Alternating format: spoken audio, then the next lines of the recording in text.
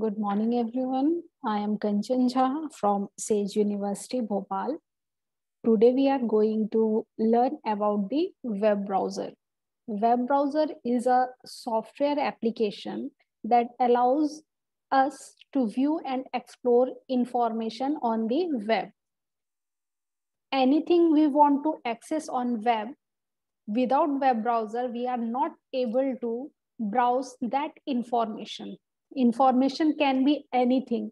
It can be a text, audio, video, animation, and many more things. For example, web browsers are Internet Explorer, Google Chrome, which is used more than 80% in the world, Mozilla Firefox, Netscape Navigator, Opera, Safari, CMON, and Kmelon. These are the some web browsers which is used by the various users.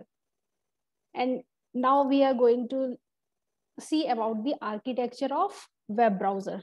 There are basically three components of any web browser: controller, interpreter, and client program. What is controller?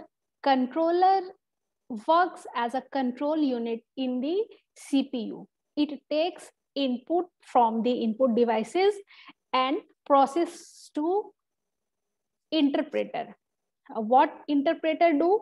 Interpreter receive the information from the controller and execute the instruction line by line. As we all know that interpreter interprets any instruction line by line, and compiler interprets all programs at a time. So interpreter interprets instruction line by line. In web browser, some interpreter are mandatory while some are optional. For example, HTML interpreter is must in web browser while Java interpreter is optional. Then client program.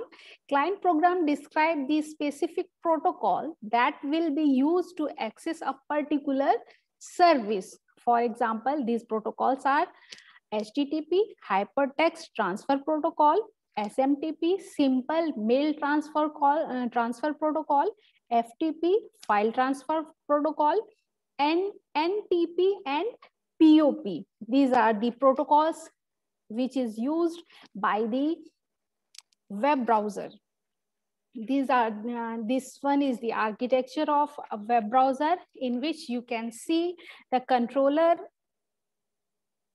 which take inputs from input device and proceed to interpreter.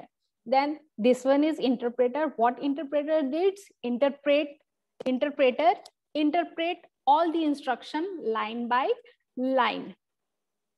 As you can see, there are mandatory interpreter are HTML, and optional interpreter are, for example, Java interpreters. And these are the client programs on which basis our web browser works. Thank you.